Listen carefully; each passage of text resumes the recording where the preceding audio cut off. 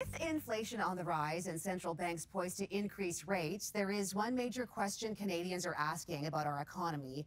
Will there be a recession, and what will it look like? Joining us this morning with more is Peter Sashecki from Everything Financial. Good morning, Peter. Good to see you. Good morning.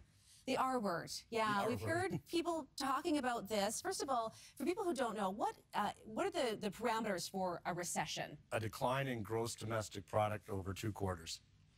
But the R word's taken on all these other meanings, and it's used for a lot of things that don't even apply. I mean, they see a downturn in the economy, we're having a recession. They see the markets go into a funk, we're having a recession. It's none of those things. It's been overused, and the R word isn't anything to be scared of because they average about every 4 years. Yeah, so I mean, throughout this pandemic, have we dipped into a recession at all during that time? Not yet. Okay. No, and I mean, again, a decline in gross domestic product, I mean, for 2 quarters, it can be such a minor amount too, but that's technically how you measure it, and people get scared of it, and they don't need to be. Okay, so are we heading towards a recession?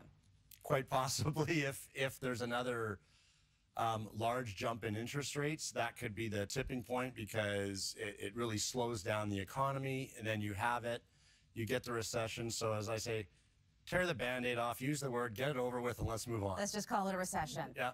You said that this happens every 4 years on average. So it seems quite common then. It is quite common, but you tend to hear about it more when it's like a big ticket item, when it's really come in with a bang and associated with other things. Economy, stock markets, everything today seems to people, they look at it and they relate it to what's going on in the stock market. Where the stock market right now is behaving very normal. There's some volatility. It went down for about 9 months, which is about average. But even when it goes down for 9 months, it doesn't go straight down. Oh, we're at bottom. Okay, we're going up again. It goes down, and it goes gradual, and like a recession, the gross domestic product goes down and then kind of levels out, and then it starts to go up, and it may be very slow. When people hear the word and when it's talked about, there is a sense of fear attached to it. And I think because of all that we've been through and the state that we're in right now with inflation, cost of living, people are feeling the squeeze. So with a recession, how concerned should they be? Not really concerned, especially with the retirement accounts and things, because when you hear the word recession, the markets are generally already on the way up, and the traders and the portfolio managers account for those things way in advance. And the interesting thing is, inflation right now, like if you take, we're in August already, oh my gosh, almost over. It's almost over. It's almost over. In July, inflation dropped 0.5 point. So in May, but we announced in June, it was 7.7, then it went to 8.1, and now it's at 7.6, and it looks like it'll probably be at least another 0.5 point, possibly a little more lower. We won't know for about another 8-9 days or so. But if inflation is going down, then the hike in interest rates kind of help do that.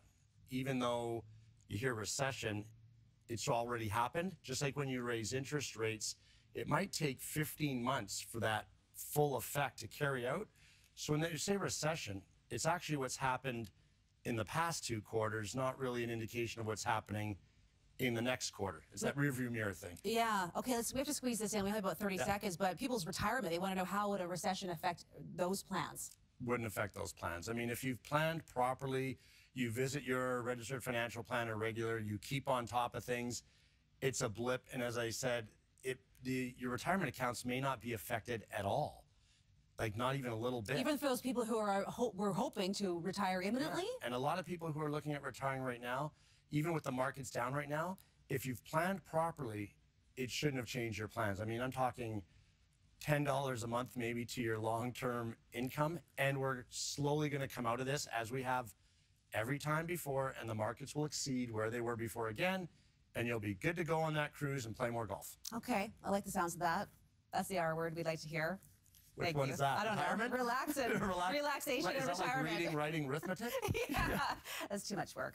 Thank you, Peter. Thanks, Voice Terry. of reason. Appreciate your time.